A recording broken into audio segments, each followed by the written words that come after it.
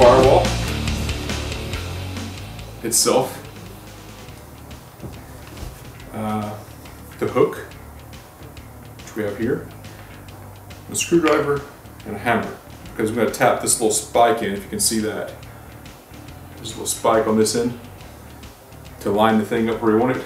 Just give it a little tap in, and then we'll put these two enormous drywall screws in. And you can see those in my hand. Above the couch and not above the curtain rod, I think so. I'll just take the hook and I'll place it where it would hang, and then just slide the firewall all the way. Just give it a little tap.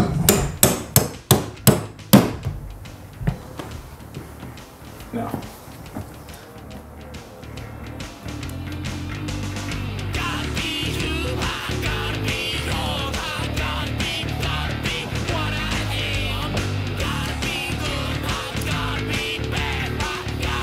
then, just pick up the firewall. It hangs right here, at this point by the headstock. Angle it a little bit to the side. Put it in. Just drop it in. Hang the guitar in place.